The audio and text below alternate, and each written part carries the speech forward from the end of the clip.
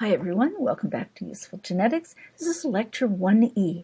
We're going to talk about what makes some parts of our genome, some DNA sequences within our genome, be genes that function in producing everything we need to be the organisms we are, whereas the rest of our genome is just basically inert. We'll talk about RNA and protein very briefly, what these molecules are, and we'll talk about genes as informational entities in DNA and the informational processes by which the DNA sequence in a gene becomes usable information that results in a functional protein. So first, RNA. RNA is, like DNA, a nucleic acid. It's made of subunits that are very similar to the subunits in DNA. The backbone is slightly different. The backbone of DNA is deoxyribose. The backbone of RNA is a molecule called ribose. As the name indicates, the only difference is that there's an oxygen on ribose that isn't in deoxyribose. One other difference between DNA and RNA is RNA uses one different base. It still uses A and G and C, but instead of T, it uses the base uracil, a U. So at positions in DNA would be a T, the corresponding position in RNA, oh, you can't see that one. Let's do this one. This would be a T in DNA. This will be a U in RNA. U, like T, pairs with A. So if this RNA were to form base pairs, the U would be paired, with an A. Let's draw that right. RNA is not usually base paired. It's transiently base paired with DNA when it's being synthesized, and it may form base pairs for various functions. It can fold up on itself. Different parts of itself can base pair with each other if the bases are complementary.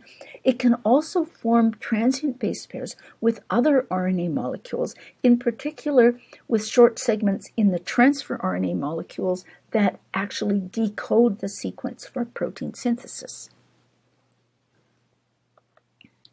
Now, protein is a very different kind of molecule. It's not a nucleic acid at all. It's still a polymer. It's an informational polymer. It consists of subunits that are similar in their ability to form a chain, but have different properties. And these subunits are called amino acids. We'll talk a lot more about proteins in Module 3. For now, all you need to know is that the proteins are the enzymes and the structures. Almost all of the working parts of the cell are protein.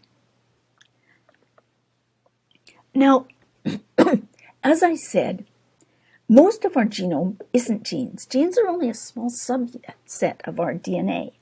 And if you just looked at our DNA, any segment of your DNA, you'd have no way to tell that it did or didn't encode a gene. If you look at a piece of DNA, it just looks like DNA. Unless you examined the sequence and analyzed the sequence, you couldn't tell this was a gene.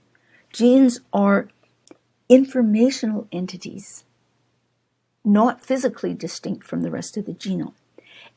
And their informational properties that make them genes are, first, that they have signals called the promoter and the terminator, which are short sequences that direct proteins to carry out the process of transcription, to make an RNA copy of this part of the DNA. And typically, they also have, within the sequence, between the promoter and terminator, they have sequences that specify specific amino acids for translation, for formation of protein, including they have signal sequences that say, make this into a protein. So this is by far the majority of genes. Some genes, however, encode functional RNAs. That is, these are RNAs that don't serve to make protein, but are functional in their own right. Most of these are enzymatic components of the protein synthesis machinery, the ribosome, or they are the adapter molecules that decode the RNA sequence and connect it to the amino acids that are going to be inserted. Now, here's a diagram to give you some sense of how these regulatory signal sequences act. Each of these signals is a short sequence of bases. And in this diagram, again, using what we said about representation, you'll see two lines representing double-stranded DNA with the crosshatch marks to help remind us that these two lines represent DNA. This oval represents RNA polymerase. That's the enzyme that's going to carry out transcription. That is, it's going to synthesize the RNA using a DNA template. And it's recognizing two signals on the DNA. So first, it recognizes a sequence that's effectively a start sequence. That's the sequence called the promoter. And the promoter tells RNA polymerase, start here to make RNA. RNA polymerase then proceeds along the DNA, and as it does, it makes an RNA copy of the DNA. I'm sorry, I can't do a better drawing of this. And it stops when it comes to a sequence called the terminator. And this is another short regulatory sequence that tells RNA polymerase this is the place to stop making RNA, to disassociate from the DNA, and to release the RNA from the DNA. So this RNA is actually not connected physically to the DNA once it's finished. So we have two signals, a start here signal and a stop here signal that are recognized by RNA polymerase. Okay. Here's a different drawing. You've seen this drawing before, representing the same process. So we have the two strands of DNA shown base paired here, and this diagram shows that, in fact, the two strands come apart. They're unzipped by RNA polymerase, so it can make a complementary RNA to one strand. This also lets me point out that the promoter has a second function. In addition to telling RNA polymerase where to start on the DNA, it also tells it which direction to go. And it does this basically by telling RNA polymerase which strand to use. If RNA polymerase uses the bottom strand in the drawing, it has to go this way because RNA is synthesized from its 5' end to its 3' end on a DNA strand that runs 3' to 5'. So that's the bottom strand. If RNA polymerase were to use the top strand, it would have to be going in that direction. And so a function of the promoter is not just to say start here, but to also say either start here and use the bottom strand, so you're going that way, or start here and use the top strand, so you're going this way. And again, the terminator tells RNA polymerase where to stop. Now let's add on to this process the signals that control protein synthesis. So now we have two more signals, another start signal, the start codon it's called, and another stop signal, the start codon. So each protein coding gene has two start here signals. It has the promoter, which is a signal in the DNA, and it has the start codon, which is a signal that acts in the RNA, but in fact that is coded also in the DNA.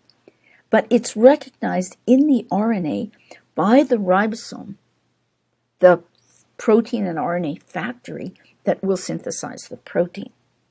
There's also two kinds of stop signals. There's the terminator that we already introduced that tells RNA polymerase where to stop.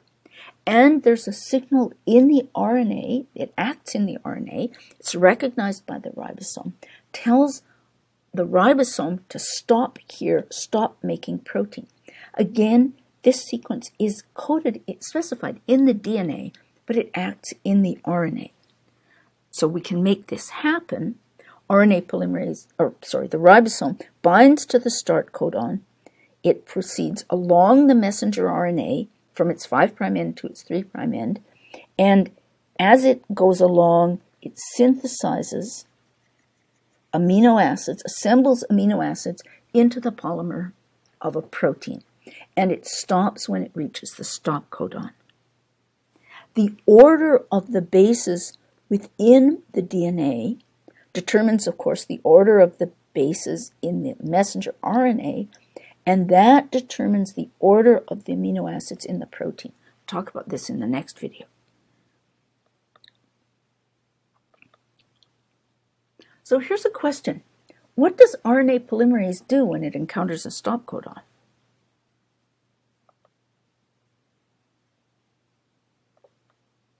Lots of students find this a tricky question because the processes are so confusing. The correct answer is, of course, that RNA polymerase doesn't care about stop codons at all. Stop codons are signals that are read in RNA by the ribosome. RNA polymerase sees stop codons as just like any other component of the DNA, and it just keeps going. Now, what we've done, we've talked about genes, that genes are basically informational entities in our DNA. Sometimes they specify functional RNAs, like parts of the ribosome. Most of them specify messenger RNAs that code for proteins. And genes are identified by the cell by the presence of regulatory signals, short sequences in the DNA that tell RNA polymerase to make an RNA copy, and short sequences that act in the RNA to tell the ribosome where to start and stop to make a protein. Coming up next, we're going to talk about how this coding for proteins actually works. I hope to see you there.